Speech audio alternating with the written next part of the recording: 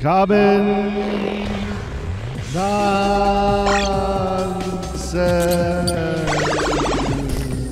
Common nonsense. We just missed it on March 4th from sundown to sundown, from March 4th to March 5th. We just missed the National Day of Unplugging. As soon as the Valentine's decorations go away, all the stores start putting up their National Day of Unplugging. The National Day of Unplugging is a scheme to get people to agree to unplug from technology, quote unquote, for one day, for one 24-hour period. Why? Nobody knows. Strangely, unplugging from technology does not mean not driving, even though that's technology. Doesn't mean no turning on lights, because that's technology. It doesn't mean not ordering Amazon packages. Well, maybe it means not ordering them because you're not looking at any screens. But the point is, of all the technologies we have, why is screen time the one that's being strangely demonized in all of our media these days? Even my phone has a screen time thing that keeps popping up, even though I don't give a shit about my screen time. Why? Well, I'll tell you. Because there's never been a conclusive study that shows that screen time is at all bad for you. In fact, there's been some studies that might suggest that certain types of screen time are actually beneficial. So why unplug? Why keep track of your screen time? There's no real reason, except people just have got it in their head. It's like armchair quarterbacking technology. It seems like it's bad to look at screens, and it's better to look at flowers. But is it? Let's take a look. What do we really know about kids and screens? Here's an article from the American Psychological Association. By the time research on screen time reaches the public, it's often framed in black and white terms. Guidelines setting out strict time limits or news reports with titles like, "Our screen's bad for kids." In reality, though, screen time research has been much less than definitive.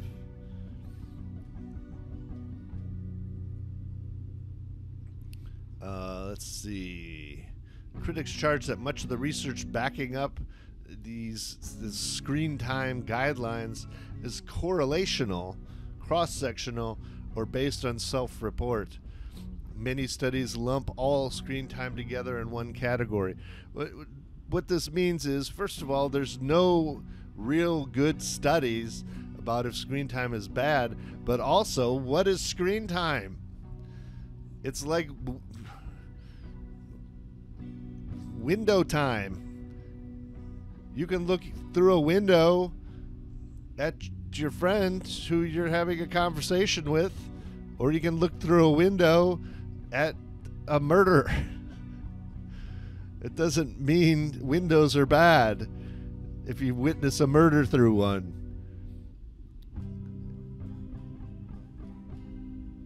There are things you can do with screens that are good or bad, and most studies have lumped all screen time together.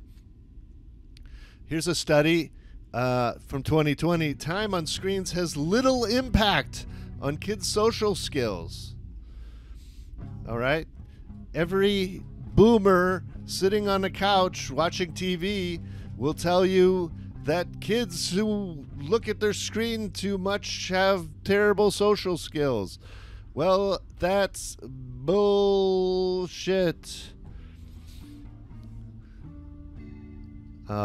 Researchers compared teacher and parent evaluations of children who started kindergarten in 1998 with those who began in 2010. Results showed both groups of kids were rated similarly on interpersonal skills, self-control, and ability to regulate their temper.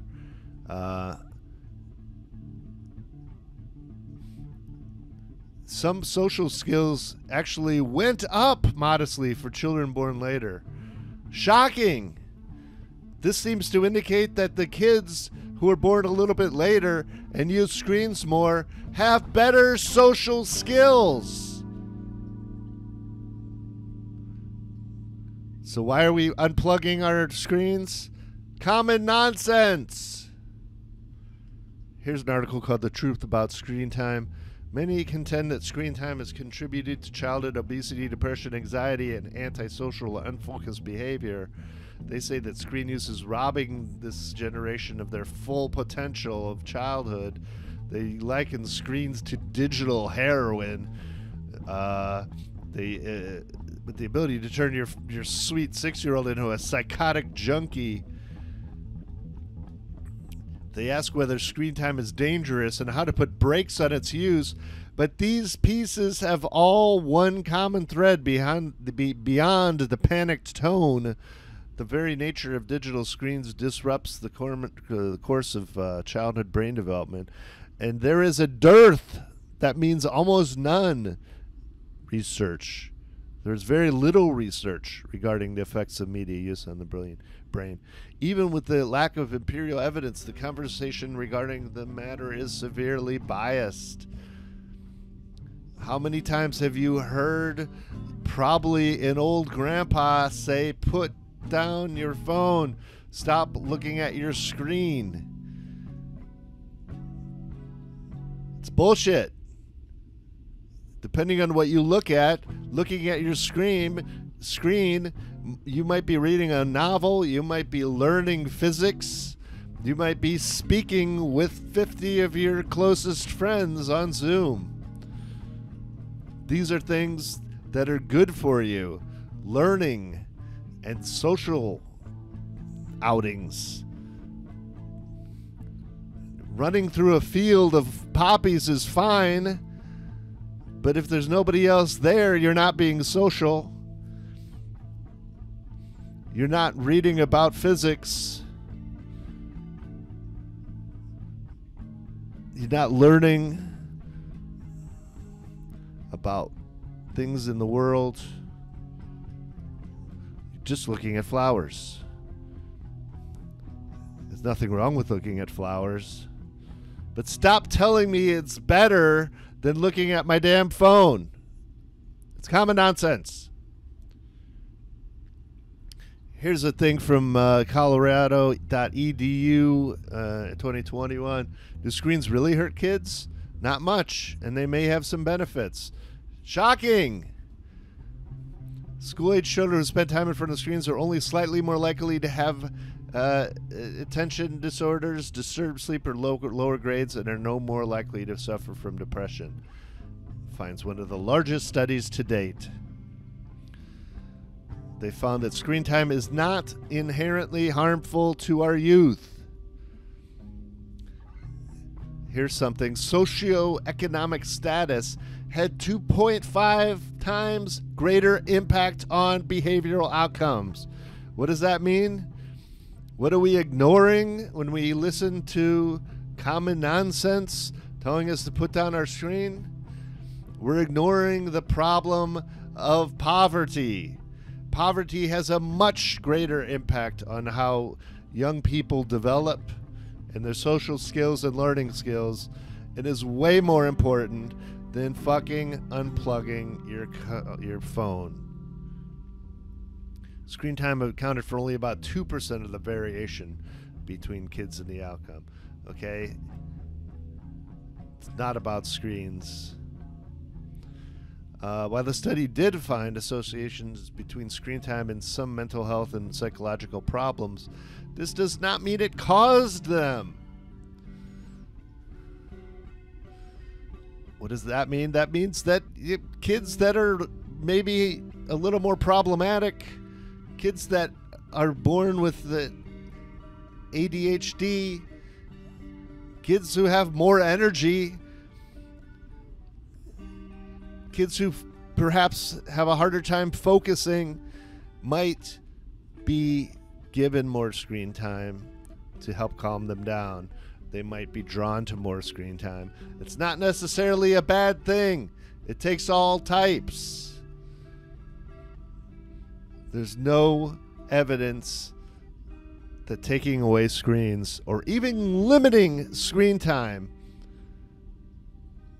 is good for your kids.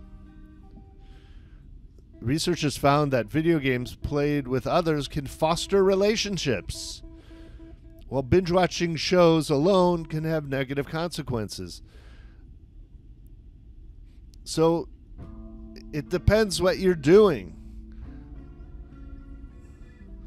If you're just watching TV and eating potato chips, yeah, maybe screens are bad.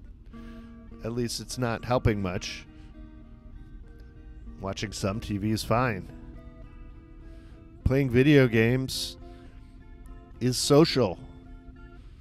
Watching TV with friends is even a social activity that has positive outcomes.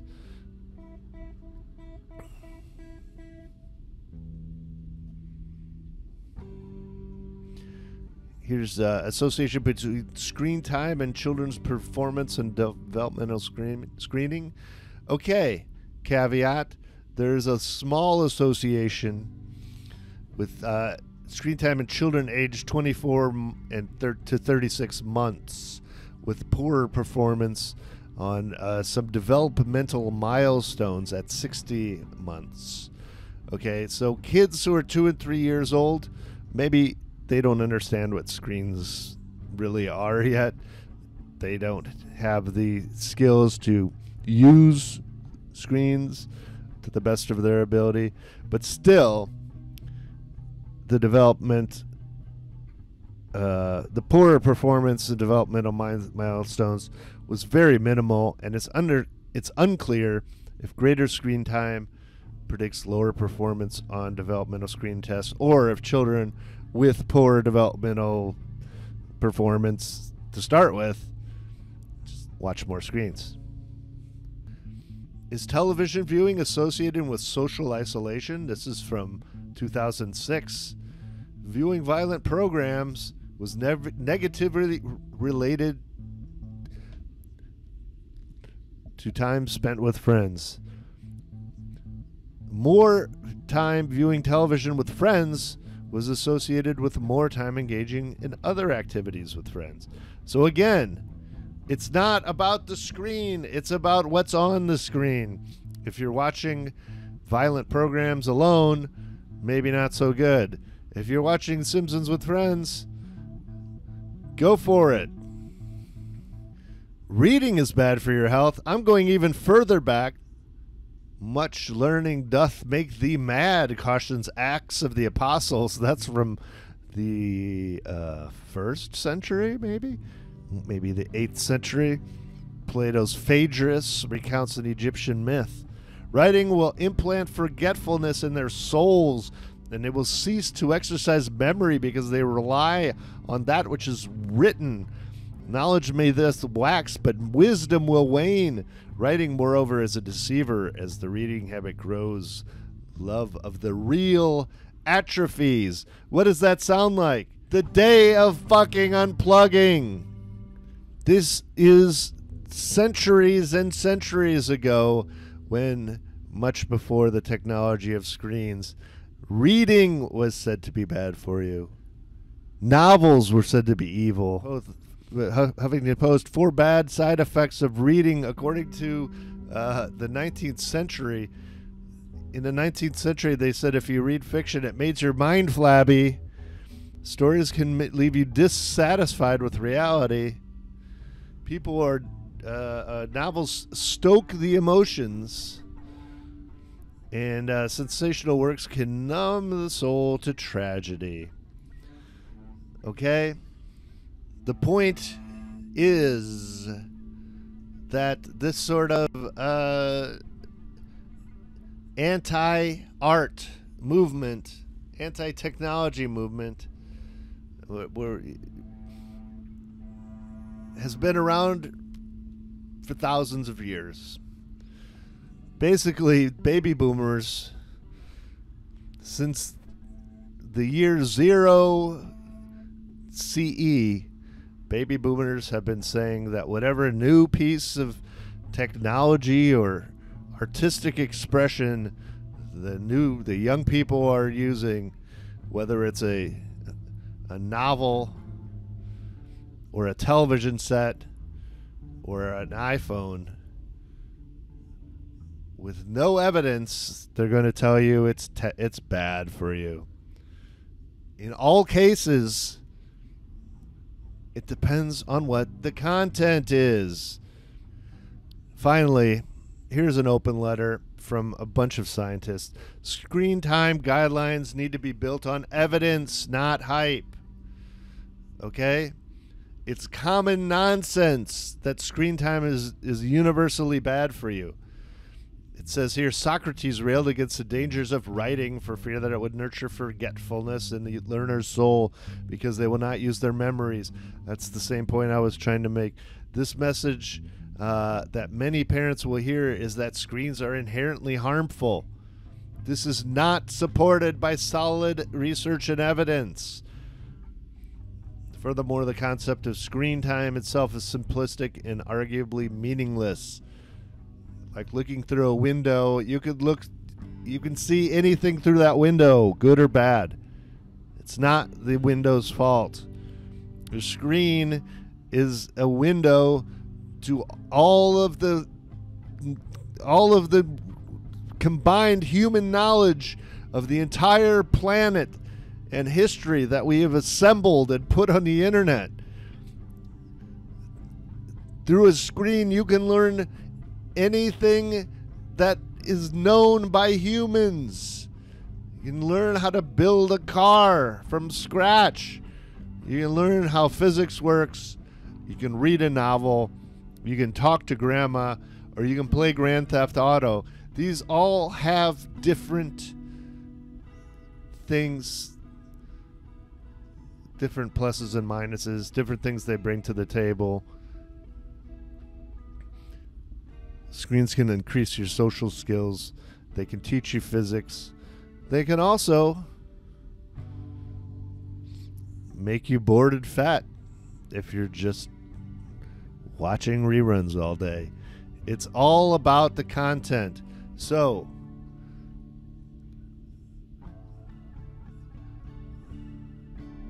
there's no consistent evidence that more screen time leads to less outdoor play, it says here. So in conclusion, in this open letter that's printed in theguardian.com, we all agree, the undersigned, and I agree with them, that further research is necessary and urge the government and research funding bodies to invest in this so that clear policy and better guidelines for parents can be built on evidence, not hyperbole and opinion. Signed, a bunch of nerds who are really smart, and I agree with them. And that is common nonsense.